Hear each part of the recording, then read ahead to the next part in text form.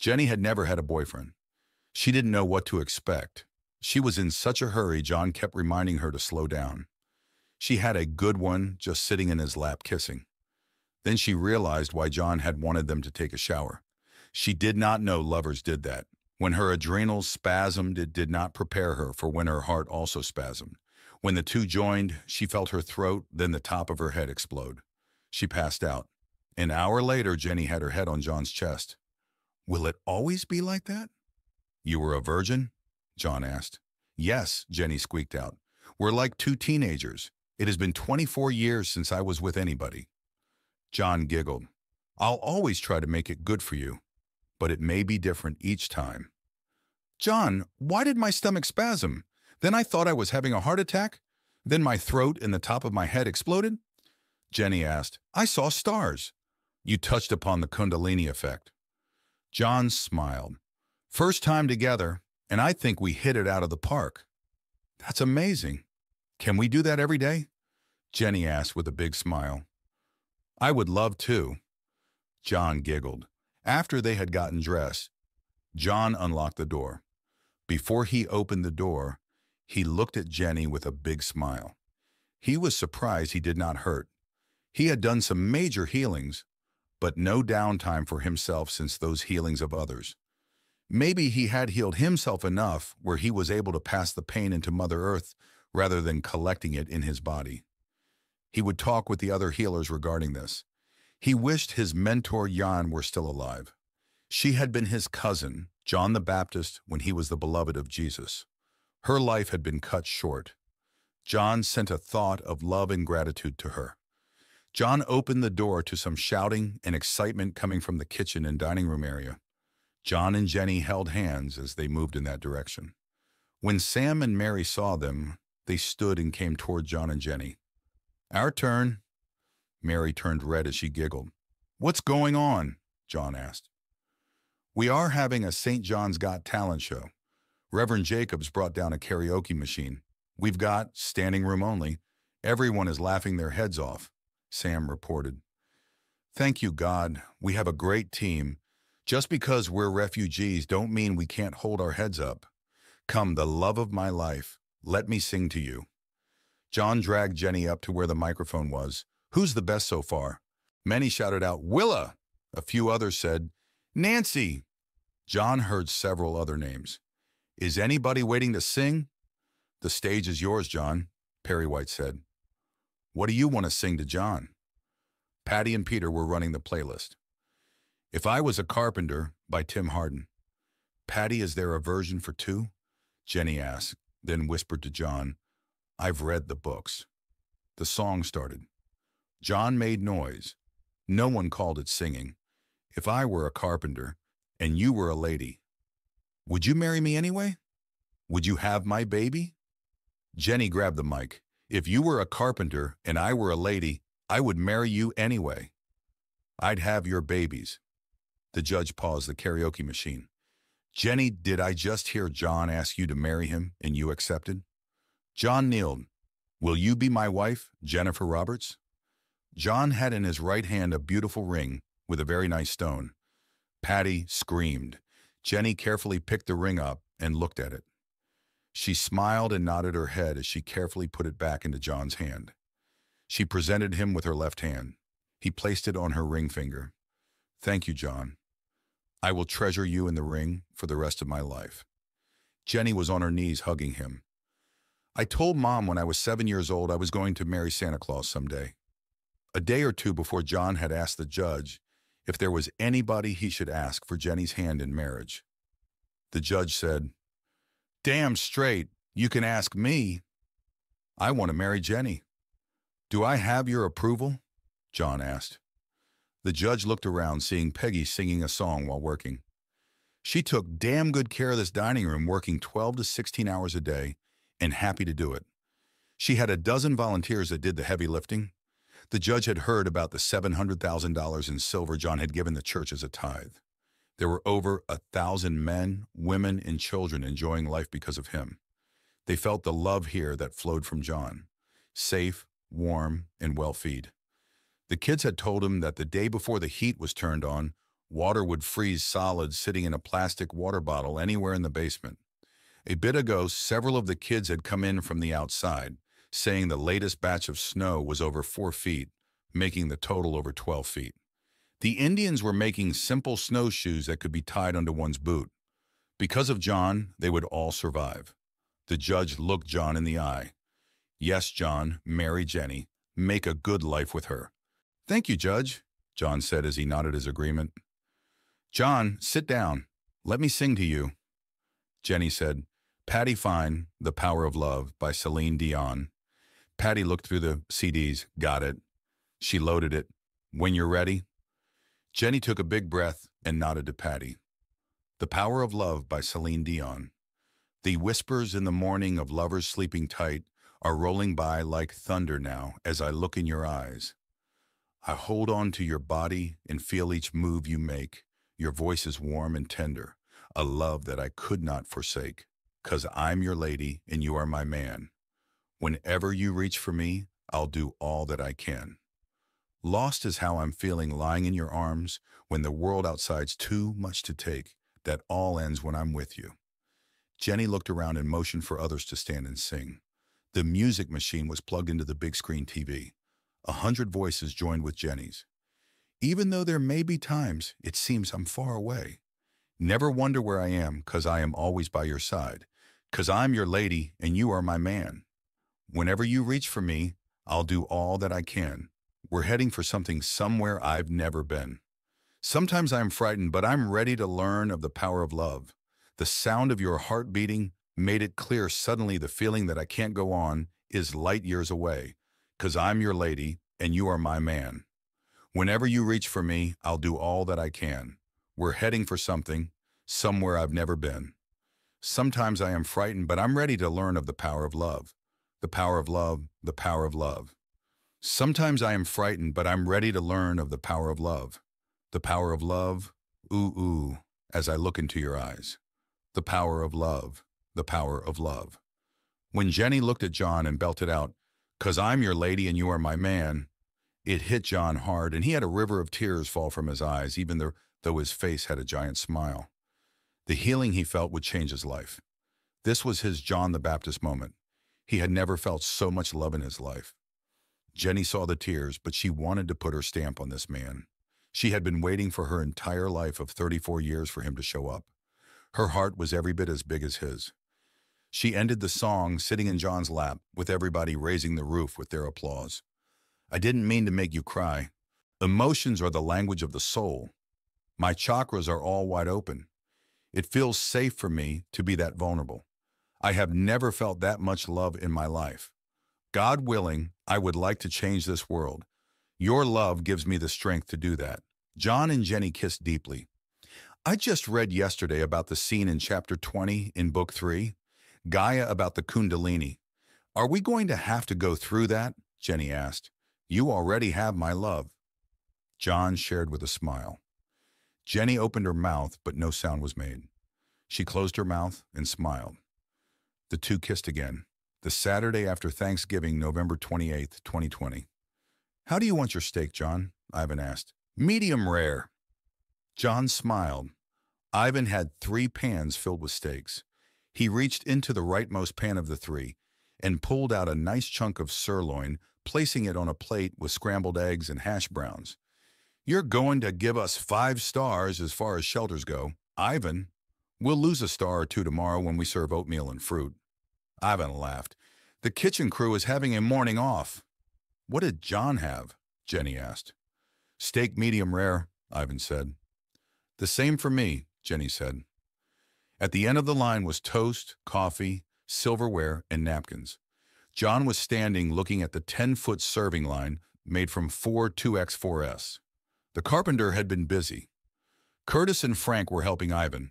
They had decided they wanted to become cooks, so when the spaceships showed up, they could be the cooks on the spaceships. Medium rare steak, scrambled eggs, and hash browns, Jenny said. What's that, honey? John asked. The rumor is you have a certain breakfast every week, that this has been going on since the OSO slide on March 22nd, 2014. Yes, the slide misses me and my neighbors by less than 100 feet. The slide dammed up the Stillaguamish River and filled my home with 7 feet of water. I had to move. Where I ended up was near a Buzz-In steakhouse. I love steak and eggs once a week for breakfast. John laughed. It breaks up the monotony. John laughed harder. I see that. Jenny said as she cut off a piece of steak. Ivan does a wonderful job. This is good. The Sunday after Thanksgiving, November 29th, 2020, John led Jenny and the kids up to the parish hall. They sat near the front. John was asked to answer some more questions for the congregation. How do you heal? I don't. I allow God and the soul before me to heal the body. My job is to bring in enough energy for that to happen. My right brain wants to merge with the patient, and that is where I experience the pains. John smiled. I am sure you are more than a bit confused. For many years, I would ask Jesus to place his hands over my hands and guide me. I still do when the feeling directs me. Can you show us how? John led everyone in the Lord's Prayer. Now rub your hands together and bless them. Raise your left hand and point your right hand at your left hand. 3 minutes went by. Now raise your right hand and point to your left. After another 3 minutes, answers. Let's play Jeopardy! Who felt a feather-like disturbance in the left hand? About 90% of the parish raised their hands. Who felt a feather-like disturbance in the right hand? About 10% raised their hands. Who felt it in both hands? John counted 3 hands. Now ask Jesus or Buddha or who you believe is the best to place their hands over your hands. Much talking was generated. Pair up. Find out if anything is hurting your new partner. Ask God for guidance. After 5 minutes, switch places and let your new friend work on you. The kids in front were also trading healings. When Curtis was being worked on, John heard a snap as he watched the reaction of the 2 boys. It was obvious to both John and Deacon Jensen that a vertebra was now much happier. While Deacon Jensen was working on John, he also felt a snap in the neck area. Oh, that feels better, John said. To the parish, later on today, keep practicing, use the healing table. Fix that knee or hip that is starting to bother you. Do the same for your neighbor. After the service, John and Jenny were enjoying a cup of coffee. John, the survey is done. Patty handed John several pages of an Excel datasheet. John, Jenny, and the kids had just come from the Sunday service upstairs. Standing room only even with the 200 chairs from downstairs. Wow, 1,023 individuals, 573 females and 450 males. 68 were under the age of 17. John handed the survey to Ivan and Wilbur for them to look at. The boys and young men were out digging out the sidewalks again. They had started at the door and dug a trench to the sidewalk along California Way. They would come in every 2 hours and warmed up, although the work was keeping them plenty warm. The kitchen had hot apple cider for them and leftover pie. At 2 o'clock, a helicopter landed in the parking lot. In came 3 Army Rangers from Fort Lewis looking for Father John. They were escorted from the parish hall by Reverend Jacobs and Nancy. "What can I do for you, gentlemen?" John asked when the 5 faced him. "You're to come with us, sir." The man had Captain bars on his collar. "I am Captain Swanson. Can you give me a reason why Captain Swanson?" John asked. He remembered that name from somewhere. On the TV was the announcement that a state of emergency had been called for Western Washington. There was more snow in the forecast. "I need to get you to Fort Lewis. It is a matter of life or death." "Because we are under a state of emergency, I can do that," Captain said. "Captain, I have saved someone almost every day we have been down here." John reported, then asked, "Are you related to Martha and Cecil Swanson?" "My grandparents. They live nearby somewhere. I'm fearful for them. They're getting pretty old. Have you seen them?" John looked around, then looked at 4 of the boys and nodded. They ran off in different directions, calling for Kukio. "Mr. and Mrs. Swanson." "Sir, it's our CO. He had his foot fall off this morning. He has what looks like gangrene starting." "When will I be back?" "If I have my way tomorrow, sir, but I can't guarantee that." Martha was pulling Cecil by the hand. "Bobby, is that you, boy?" One of the Rangers giggled. Captain Swanson gave him a stern look. John knew what Bobby Swanson was dealing with. He turned his head towards Jenny and squeezed his eyes tight, hoping not to laugh. Captain Swanson picked up his grandmother and swung her around to her delight. Grandpa Cecil just stood there and laughed. "Put me down, son," Martha demanded, laughing so hard tears were coming to her eyes. "I'm so very glad you are alive, Grandma." "You too, Grandpa," Captain Swanson said as he hugged his grandfather. "St. John did it.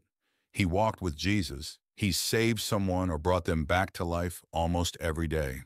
Cecil said, "He saved us on the University Bridge, too." "I need to take him," the captain warned. "Make sure you bring him back. We got more snow coming."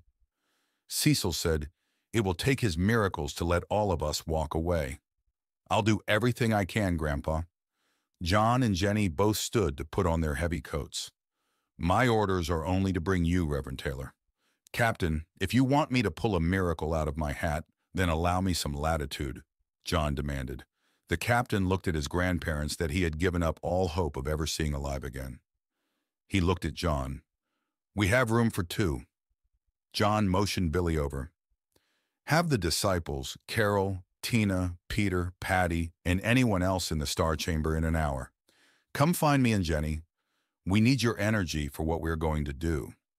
John laughed when Billy looked at his bare wrist. "Ask the judge what time it is. If he wants, have him join all of you. Sam and Mary, too." "You'll be back, Papa John?" Billy asked. "Yes, run the place." "Keep yourself and everybody alive, well-fed and warm," John said. Billy came to attention and made a smart salute. "Yes, sir." John stood straight and saluted back. He took Jenny's hand, and the two followed the captain towards the steps and door to the white wonderland outside. Before they stepped out into the snow, much heavier overcoats were given to them. The parking lot was only 4 feet deep with new snow. A trail had been dug to the chopper. Once they got there and climbed in, the chopper revved up and took off. John was quiet as he talked to God. Jenny looked around the whirlybird. She had never been in anything like this. She wasn't scared, she thought. "I'm with John. Why would I be?" She smiled and her gloved hand squeezed John's gloved hand. The trip was only a half hour to cover the 34 miles. The landing pad only had 20 to 24 inches of fresh snow and ice on it. They left the heavy coats with the helicopter and headed for a building. Once inside the building, things were a little bit more normal. The lights were on and the temperature was into the 60s. The captain quickly led them down the hall into a room. There before them was a man on his back in obvious pain. "What's his name?" John asked. "General Douglas Franks," the captain said. Another name from the ATI Ops series. "Captain, I need whatever you have for a corpsman or doctor here as soon as possible. I want you and 5 of your men standing around this bed when we fix this. Ask for volunteers if you can." The captain thought for a few seconds, then nodded and moved to fill John's request. John turned to the patient. "General Franks, I ask permission to put you back together." "You have it, Father John?" A very weak reply came back. "What's your pain level, sir?" John asked. "Ever have a horse step on your foot?" General Franks asked. "No." John looked at Jenny. She shook her head. "No," also. "Well, I have. That felt like a bee sting compared to this." "Yeah, top of the chart," John said. "I get it." "Sir, I'm Warrant Officer Anderson. How can I help?" A young man stood before John and Jenny. "The captain sent me. I'm John and this is Jenny. Do you have someone here you would trust with your life?" "Skit. I would trust Skit. She's a 4-year medical student that had an oops going through medical school and got kicked out. That's what happened to me. Please get her." John requested, "Warrant Officer, please come back also." "Yes, sir." Anderson looked at the general and quickly moved away. An hour from leaving West Seattle. The table with General Franks on it had officers and enlisted all around. This time, Jenny was at the general's head. Lieutenant Skit, or a better name was Lieutenant Virginia Casey, was at John's left, and Warrant Officer Maxie Anderson, was to John's right. John was sitting on a 3-foot stool with the left foot of the general in front of him. John looked at every man and woman in the eyes.